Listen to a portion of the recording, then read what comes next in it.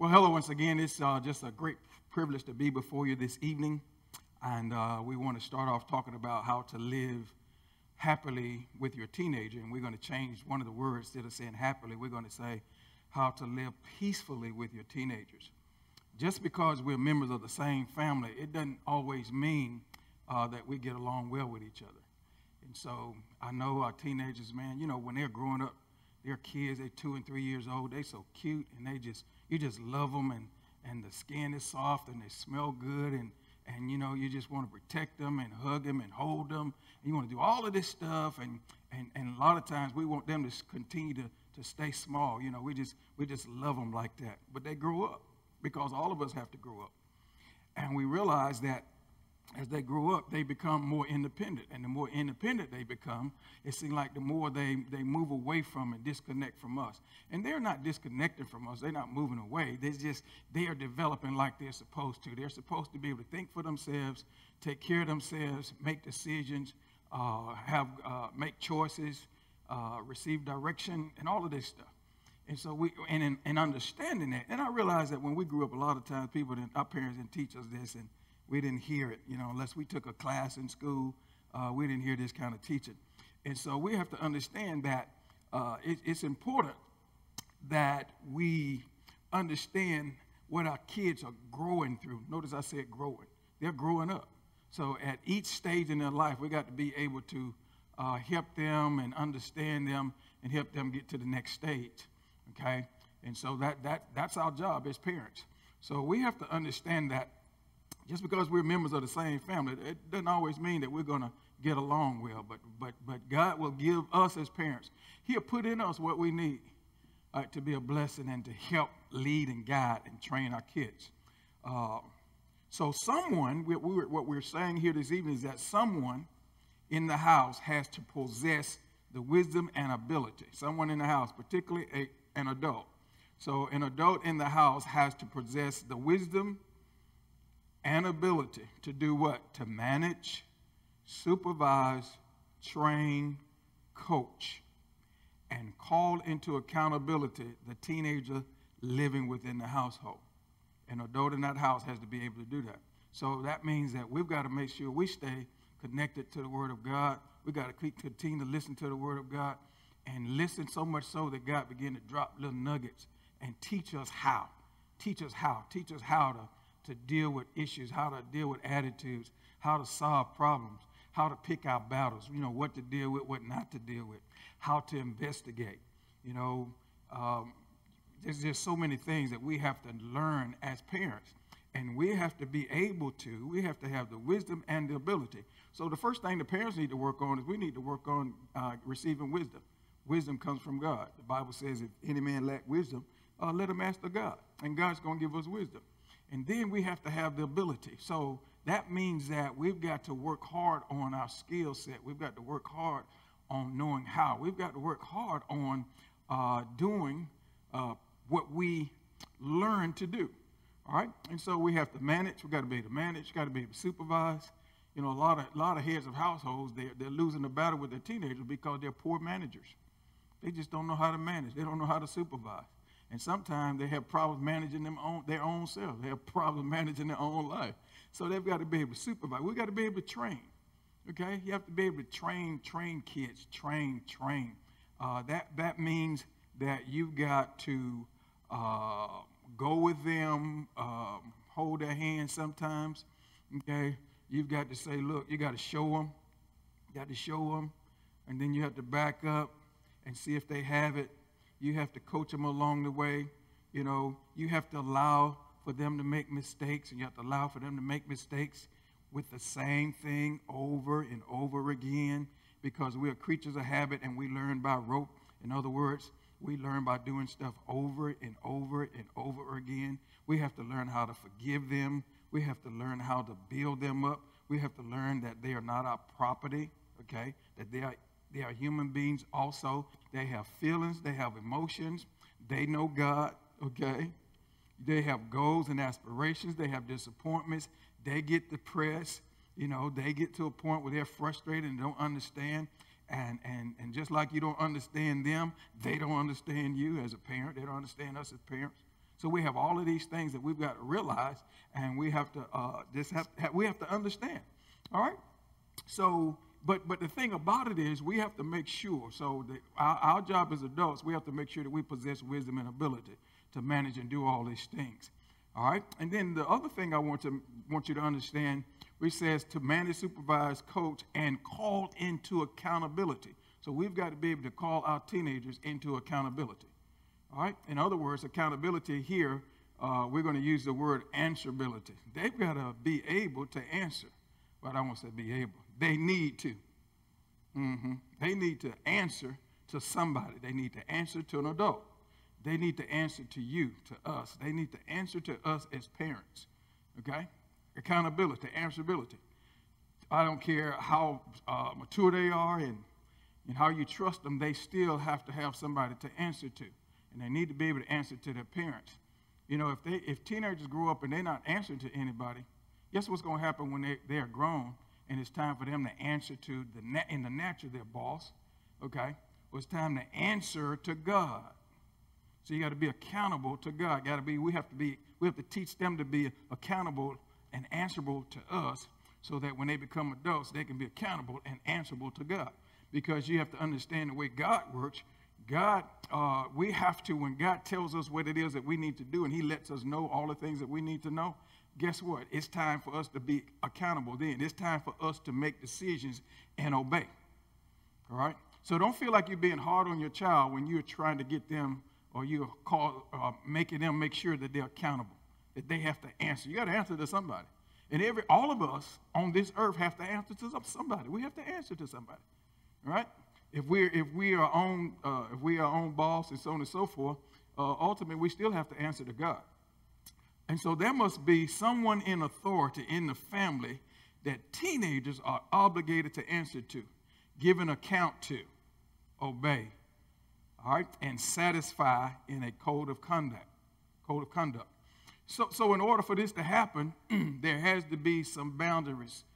All right, there has to be some boundaries set. Must be some boundaries set in place.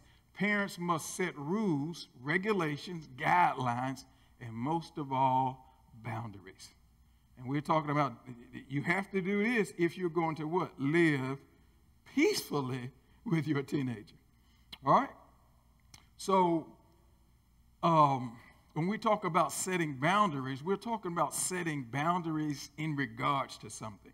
Setting boundaries as it relates to time, friends, hangout places, spending money, getting adequate and sufficient amount of rest, just to name a few. So we're going to talk about these things. All right, so let's talk about setting boundaries when it comes to time. And so we have to realize that our teenagers have to have time limitations on how long they can play on the games in the house. Because if we let them, they'll play all day and all night. I said all day and all night. And some of us are letting our kids do that. And, here again, we mentioned in the past teachings that, your child been to school, they've had rigorous activities, and, they had to really stay on top of their academics and so on and so forth. So, during the summer year, you want them to relax and you want to reward them. But at the same time, you don't want them to get out of hand because, it doesn't take long to form habits, and it doesn't take long to form bad habits. And when they form bad habits, guess what's going to happen? They're going to carry that over into the next school year.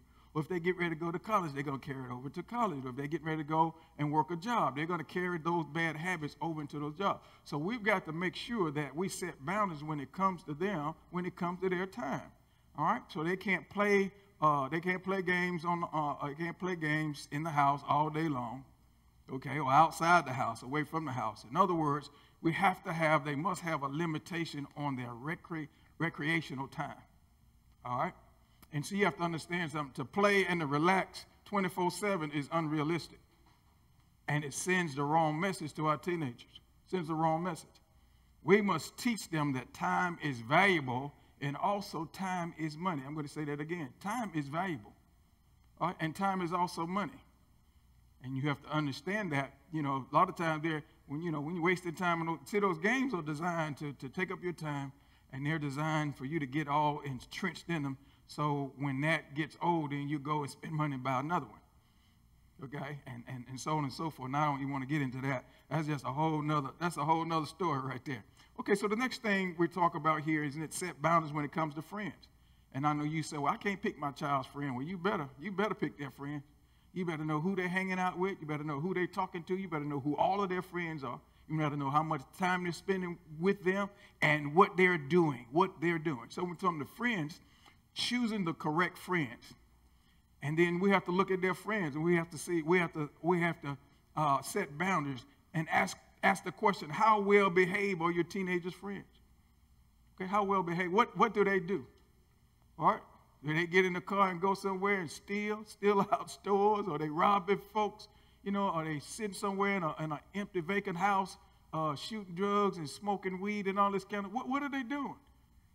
Okay, we need to know that. And you'll know if your child telling you the truth. Look, if they go away from home smelling real nice and fresh with perfume and cologne, and they come back smelling like something else.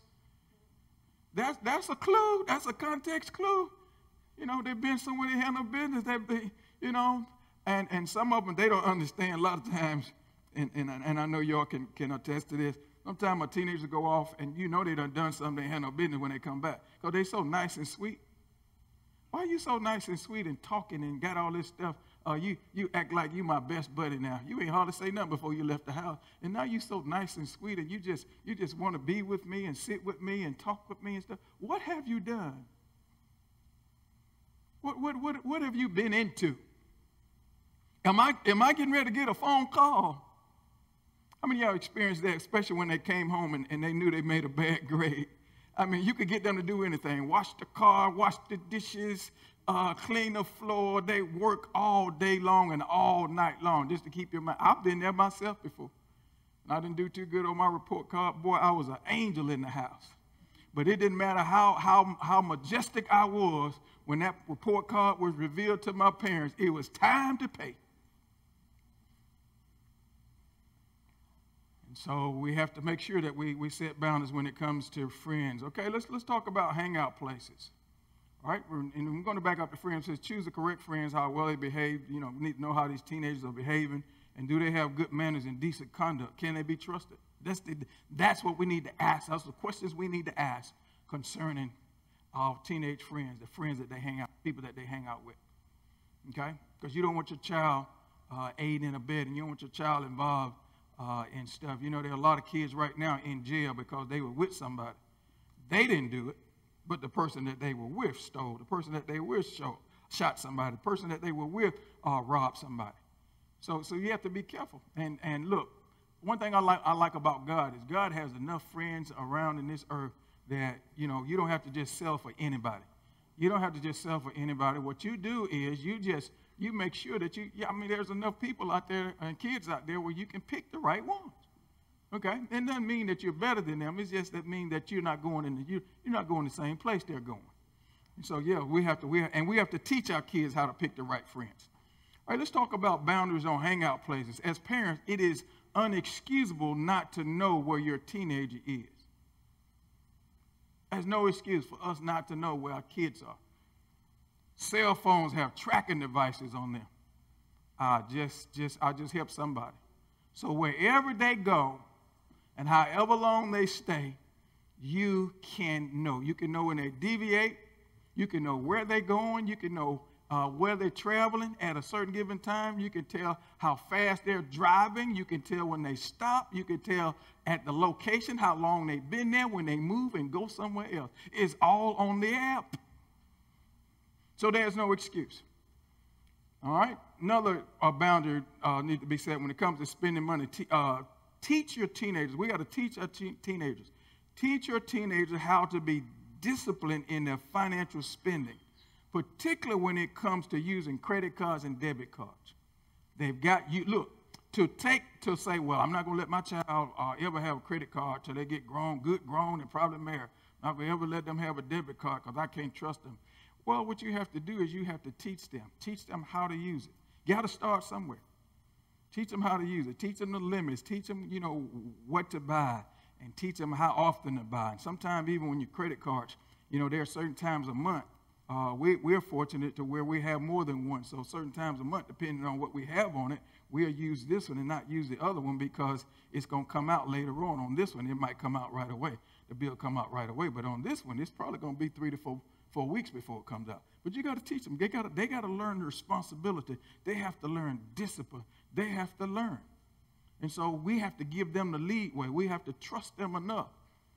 And I'm not necessarily saying give them your card, but when they get of age or get a certain age, they can get their own card.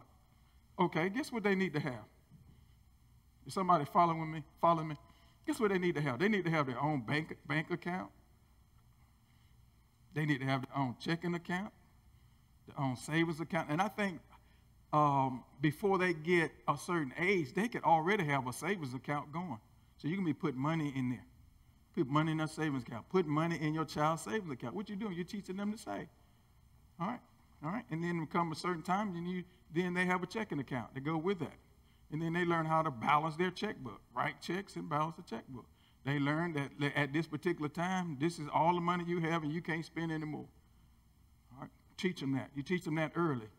As they have checking account, and then when they have credit cards, debit cards, guess what you're doing? You're building their credit. You start building their credit when they're young. All right? So when they get about age 21, 22, 23, they can be responsible enough and they can go out and borrow money and they can do furniture or whatever it is that they need or want to buy at that time.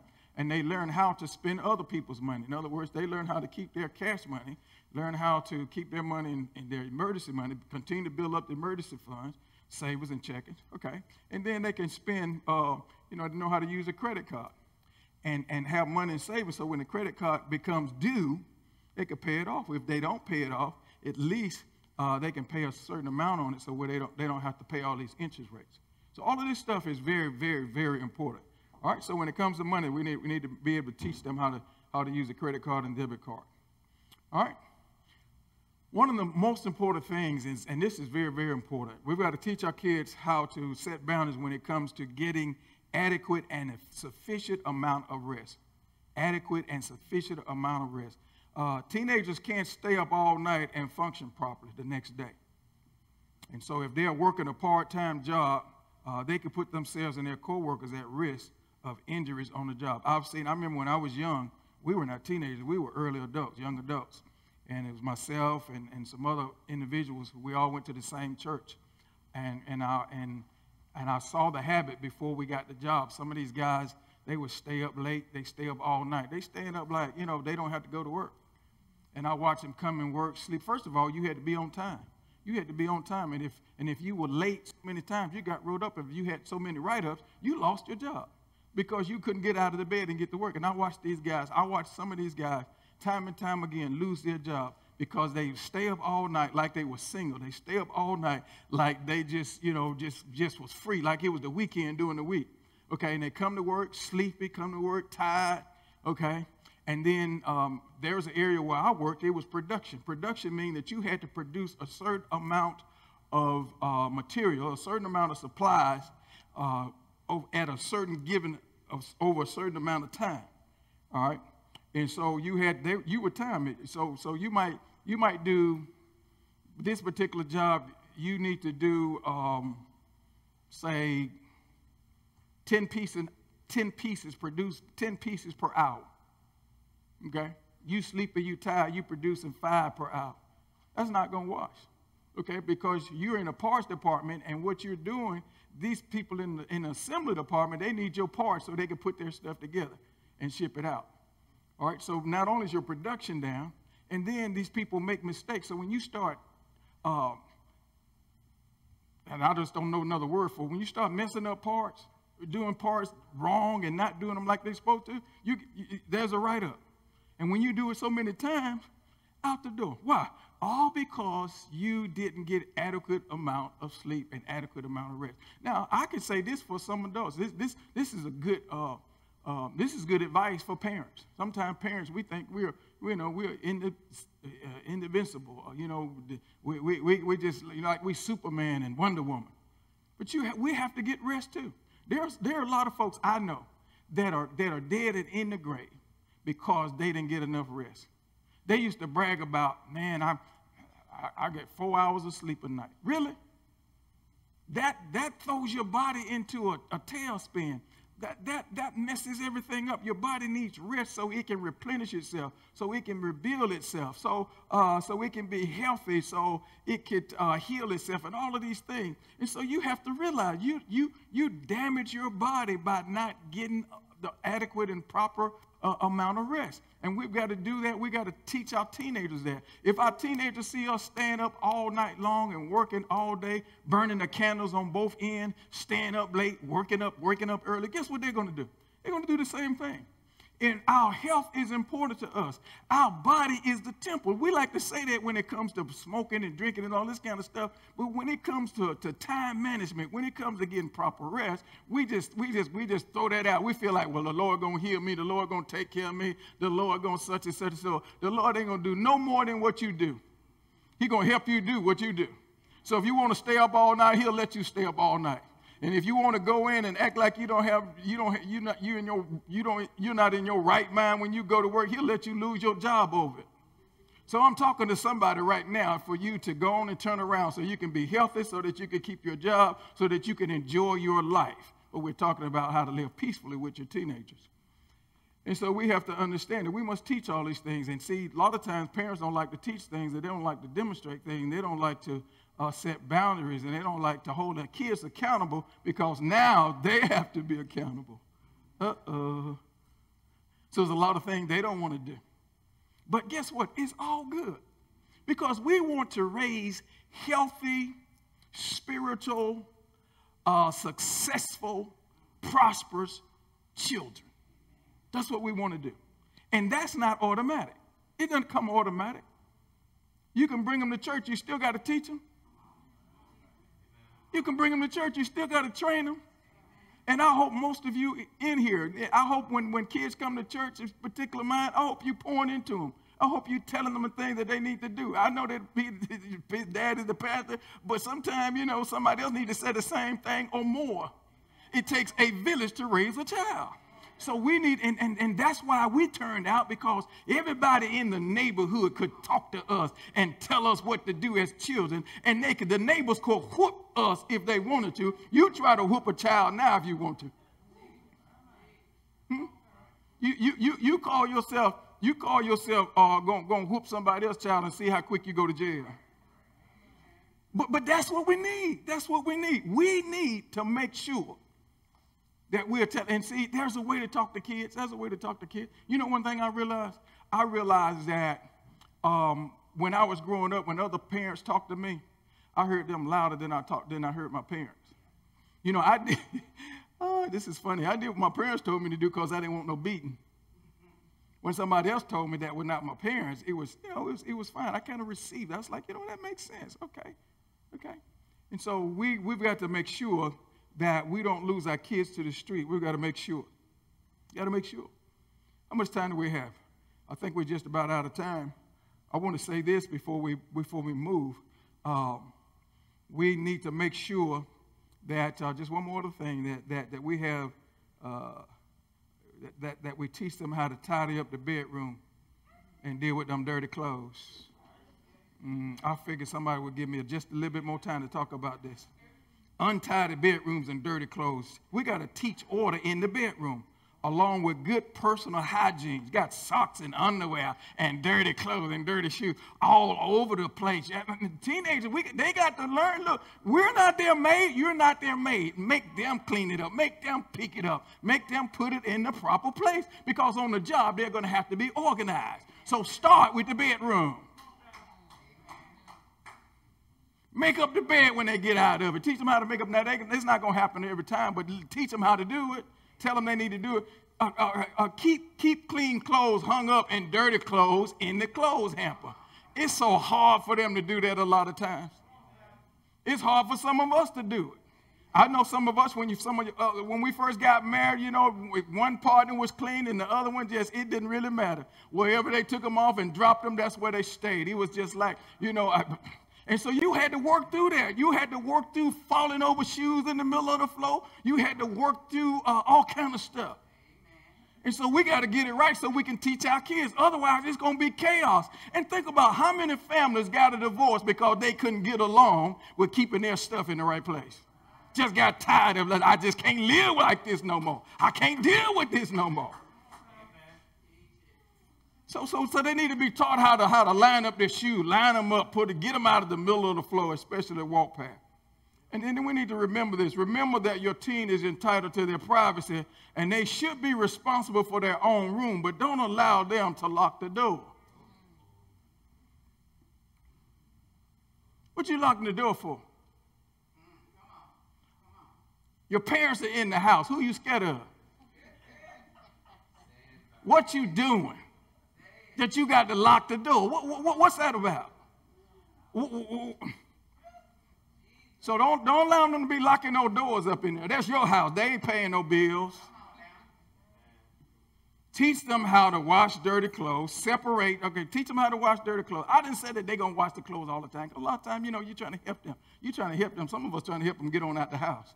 So you want to help them. So all you can do when they're working, you wash their clothes. Whatever you need to do to help them to do what they need to do so they can get some money so they can grow on up and get on out the house, you willing to do that. But we got to teach them how to wash clothes. We got to teach them how to separate clothes. I know some grown folks don't know how to separate clothes. They just put them all together and throw them in the wash machine, and they got all kind of colors and got all kind of stuff going on. That is not the way you got to separate clothes. You got to separate the whites from the darks. You got to separate the whites. You got to have dark dress, dark regular, and light dress. And some of that stuff is in between. And then there's no issue because they got color guard. They got all this kind of stuff. They got the pods and all that you drop that stuff in there and those colors won't mix up and all this. You got to know whether to wash it in hot water or cold water or warm. And you got to know it. Teach them. You know how to do it. Teach them how to do it. It ain't going to hurt them. It ain't going to make no girly men out of our young men and boys. They need to learn how to wash and clean for themselves. I know somebody said my time up. And so all we're saying is this. Teach them how to vacuum the carpets and mop the floor, wood tile. And all we simply doing is Proverbs 22:6.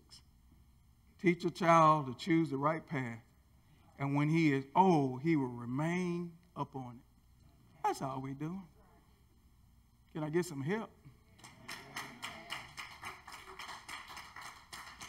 So next week, we're probably going to, we're just asking God to keep us in the vein of talking to our kids and teenagers and family matters and family relationship, because that's what this ministry was built on and founded on, is the family coming together. So we'll be back next week. Pray that God will continue to bless you and that he'll send us a word that we can all be blessed by. God bless you. We'll see you next time.